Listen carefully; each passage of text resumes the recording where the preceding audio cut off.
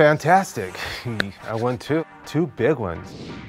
And you know, the judges see that and they see the strength of my design and my design ability and my vision. So I am not mad at that. It looks fresh, it looks elegant, it looks expensive. I think is so smart is that you have something that is soft, but that in a photo can look structured. It's flirty, but cool. Yeah. I think it all works for me. The only thing about that is like, once you raise that bar for yourself, you gotta keep that bar there or you have to go above it. You can't sit on your fist and just, you know, think, okay, I got this. This is the last challenge, I'm gonna be okay. You can't, you cannot. You always have to push yourself to the next level. Having the spread appear in Mary Claire 2013 May issue is huge. The fact that Nina loved it and thought it was fashion forward and loved that I used three pieces. It was smart of you to create 3 pieces because it gives us options. The culottes are fabulous. I think it is a highly editorial look. It will make a fabulous picture.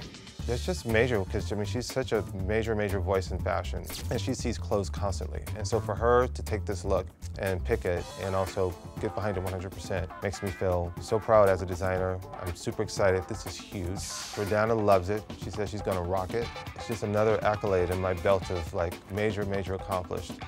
Feeling very happy.